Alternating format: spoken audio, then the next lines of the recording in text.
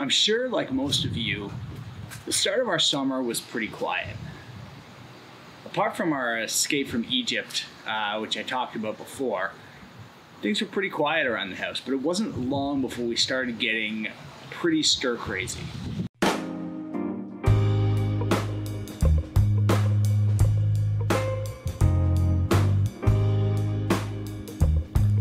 But we didn't want to do something traditional.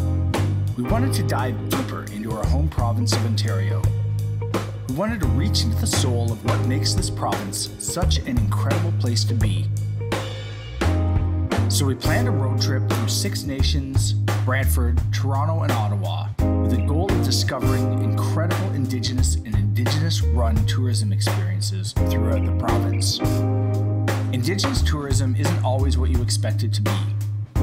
There are loads of historical attractions where you can learn about traditional living, First Nations communities, and all the magical drumming and dance that accompanies events such as powwows.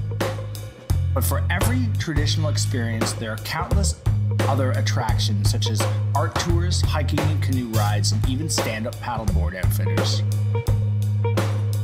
So we gave ourselves 3 days to get a glimpse of what Indigenous tourism looks like in Ontario. And it blew our minds. When I thought of the oldest church in Ontario, I wouldn't have guessed that it would be in Brantford. This 235-year-old Protestant church is the last remaining building from the original Mohawk settlement that would one day become that city. And it has seen a tremendous amount of history. Much of that history is represented in the 8 brilliant stained glass windows that line 2 of the walls. From the unification of the 6 Iroquois nations to the struggles and perseverance of the residential school system, the Mohawk Chapel offers a wonderful introduction to the rich history of First Nations people in Ontario. Our second stop was in the Six Nations community itself, at the Oceah Oceah Skills and Trades and Trading Centre. This sprawling property has a greenhouse dedicated to reintroducing Carolinian plants back into nature. A guided walk through the grounds and gardens showed us the Indigenous plants such as sage, wild strawberries, and much more. But the main attraction of the OSTTC property is the recreation 17th century Longhouse. On the tour of the Longhouse, we were taught about traditional 17th century living and shown some of the beautiful traditional handicrafts.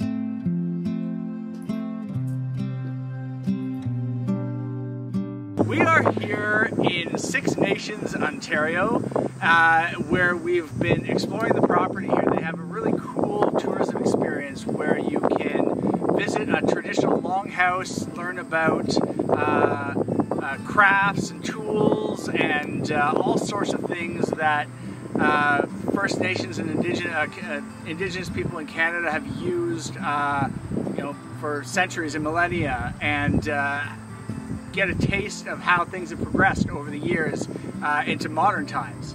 I'm here with Pauline Johnson, who is the cultural coordinator here at OSTTC. She has been a wealth of knowledge, as well as her compatriot here as well. And we've learned a lot. The kids had a blast walking through the gardens and learning about the traditional Carolinian plants and the way that they're trying to build and regrow traditional plant species that have grown here for centuries and now have been a little bit misplaced. So I just want to give Courtney the chance to talk a little bit about OSTTC and what they do here and why you should come and make a visit to Six Nations, Ontario. So we're here at the 17th century Longhouse on Six Nations, where we offer guided tours about the history and knowledge of our people. We also offer ecotourism tours, so we talk about the traditional plants and how they were used. Please come down to see our Longhouse. We are booking tours for groups, schools, anybody that's wanting to learn the actual history and factual history of our people. this is the place to come to do your tour.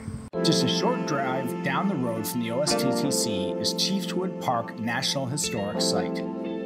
This beautiful park is an amazing vacation destination, and it's just an hour from Toronto. Chiefwood Park is magnificently situated on the shores of the Grand River. It's dotted with gorgeous wildflower gardens that make for the perfect photo background. And there are absolutely beautiful wooden glamping cabins that are perfect for groups of up to 8 visitors.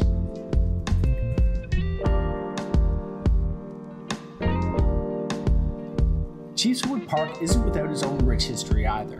In fact, this was the childhood home of one of Canada's most celebrated poets, Pauline Johnson. This powerful artist of Mohawk and British descent shook the world with her work that embraced both sides of her heritage.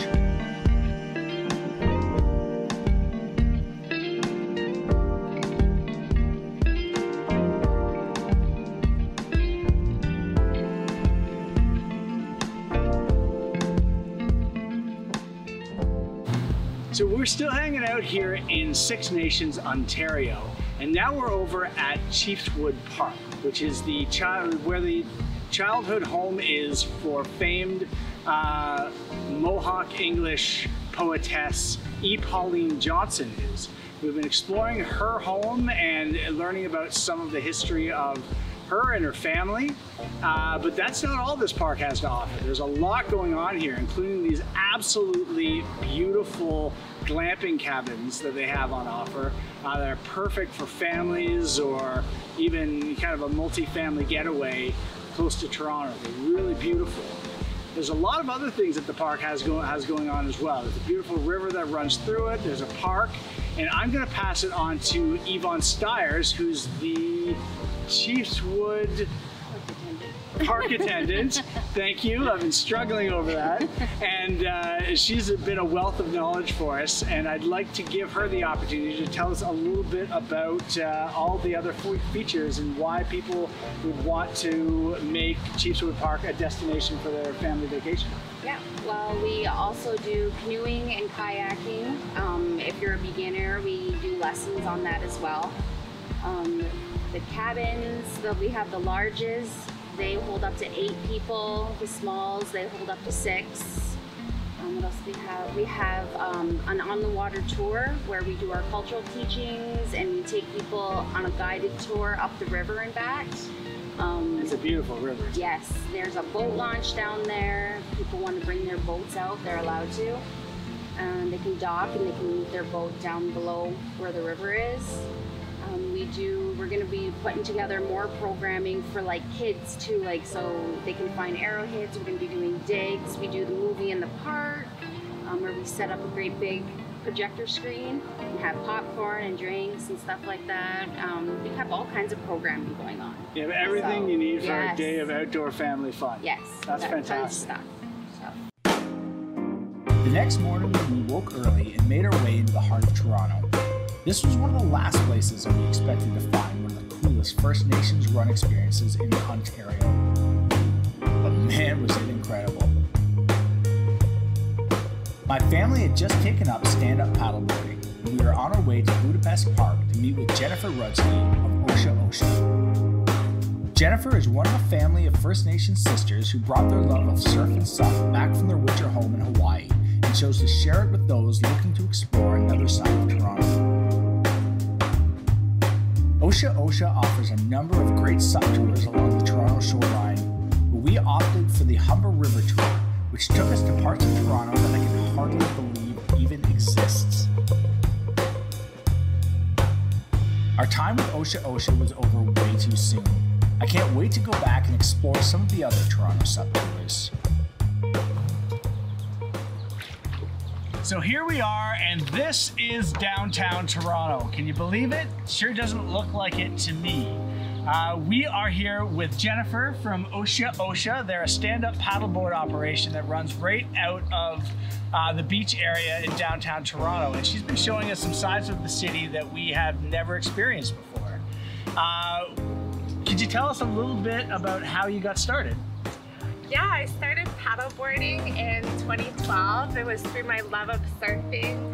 And And having grown up in Scarborough and in Toronto, we always had this lake at our doorstep, and until I started paddleboarding, I really didn't go onto the lake. So yeah, somebody introduced me to this when I got back from a surf trip. I was at the time studying yoga, and I got onto a paddleboard, and all of a sudden it opened up this whole world to me. The lake, and then the Humber River, and this beautiful place that we're in here. This is really incredible. I mean, to think that, you know, 200 meters beside us is the Gardner Expressway, and you know, all the giant condos that have sprung up on the lakeshore, and here it's something like out of another world. It is, but the Humber River is actually the original trade route of the Indigenous people. So this is actually how Toronto became to exist. The Humber connects the Upper Great Lakes to Lake Ontario, and this was the trading point. And so because of the Humber, we're here today. Yeah, we're here today. Now you, that trade route has a bit of a connection to yourself and your family, does it not? Yeah, so I'm Native, I'm Tetlik-Wichin and Maliseet, but I grew up here in Toronto. And so being able to share this and just sharing the history and a bit of the culture and like the Native people of this territory. Awesome. And you run this operation with your sisters, is that correct? Yeah, I do. I have 4 sisters, and we all have a role. Some are bigger than others. I spend a lot of time on the water and doing the back end stuff, but all of my sisters, have involvement. Total family operation. I love that. Yeah. Well, I really appreciate the fact that you've shown us this area of Toronto that we never would have existed, and we appreciate, you know, the importance and the heritage of a route like this, and how it connects to the history of Canada and the history of the First People. And we're really looking forward to exploring some more with you, and I thank you so much. Thank you. But now it was time to make our way up to Ottawa for our final experiences on our Indigenous road trip through Ontario. Yes, I know there are loads more Indigenous experiences in Ontario between Toronto and Ottawa, but during COVID times, many of them weren't running in order to maintain safety in their communities. They'll open up again, and we look forward to visiting them once they do. Our first stop in Ottawa was with the absolutely lovely Jamie Morse, who runs a local Indigenous art tour through Ottawa called Indigenous Walks. Now, I'll admit, when I thought about taking our kids on an Indigenous-themed walking tour of Ottawa, my hopes for their entertainment were not high. At best, I hoped that they wouldn't be too bored. But man, was I wrong. Jamie has a way of explaining the nuances of the art and monuments around Ottawa that had my kids eating out of her hand. We were all fascinated as she described the unintentional and sometimes intentional slights to First Nations people in the monuments found throughout Canada's capital. Honestly, if you're interested in art or First Nations history, join one of Jamie's Indigenous Walks tours. Your mind will be expanded. We're winding up our time in Ottawa here with a tour of Indigenous featured monuments and art installations around Ottawa. And the tour has been with Indigenous Walks, which is run by Jamie Morris. She's an absolute wealth of information. We've really had our eyes open about the political leanings and a lot of the, I don't know the best word to say it, but omissions maybe of Indigenous culture through some of the political artwork around the city. It's been fascinating. The kids have the last 20 years in the country. And so I just, first of all, I want to say thank you for the incredible tour. And I just wanted to give you a chance to talk about your tour and some of the reasons why you started. Yeah, sure. One of the reasons I started the tours is because I have children, and I wanted to make sure that they saw themselves in the world around them. And even though they're Indigenous, there's not a lot, to look around and just sort of identify our, who we are through monuments, artwork, and just through the day-to-day things that we see. So I really wanted to start that for my kids, and now one of my children is a tour guide, so that's really great. She takes teachers on tours and stuff, and helps them with their knowledge on Indigenous social, political, cultural issues that we address on the tour as well. Yeah. Fantastic. And really enlightening. I think everyone who comes here and is interested in Canadian Indigenous history and Indigenous culture should join your tour, because it offers such a unique perspective on the artwork and the history of the city and the country, and it's something that's often overlooked in a lot of the tours that exist. Yeah, absolutely. And I know that you said you and your family have come to Ottawa several times, and I'm sure you probably learned a few new things and a few new secret spots and stuff like that you never knew before. And I think anybody who's even from Ottawa would have a good surprise on the tour as well. Absolutely. Thank you again, Jamie. Yeah, you're welcome. And I look forward to doing it again. Yeah, super. Thanks very much. I'm talking about the phenomenal Indigenous Experiences program that takes place on the shores of the Ottawa River. Mary, our Indigenous Experiences guide, toured us around the attraction, which is temporarily being run out of the Canadian Museum of History in Gatineau. The tour is a perfect introduction to Indigenous history for those who haven't had a chance to explore First Nations culture firsthand. Our visit began with some mesmerizing dancing and drumming. If you've never been to a First Nations powwow before, you'll be Googling the next one near you after watching the dancers in their spectacular regalia. From there, we were introduced to the First Nations role in the fur trade and shown traditional First Nations tools in village life. Our Indigenous Experiences visit was capped off with a Voyageur canoe ride on the Ottawa River, where we learned all about Voyageur life and the reliance on the First Nations people. Paddling this monstrous canoe beneath the Parliament building and along such historic shores made for the perfect ending to our Indigenous road trip through Ontario. On this trip, we were blessed to see the tremendous breadth of Indigenous tourism experiences on offer here in Ontario. I want to give a big thank you to Destination Indigenous for allowing us to take part in this incredible time and for allowing me to share some of the experiences that I had with them on their website. If you've ever wanted to experience First Nations culture or First Nations tourism yourself, head on over to the Destination Indigenous website. There you can get a list of some of the incredible experiences that are on offer from small and large operators across the country. Thank you all for tuning in.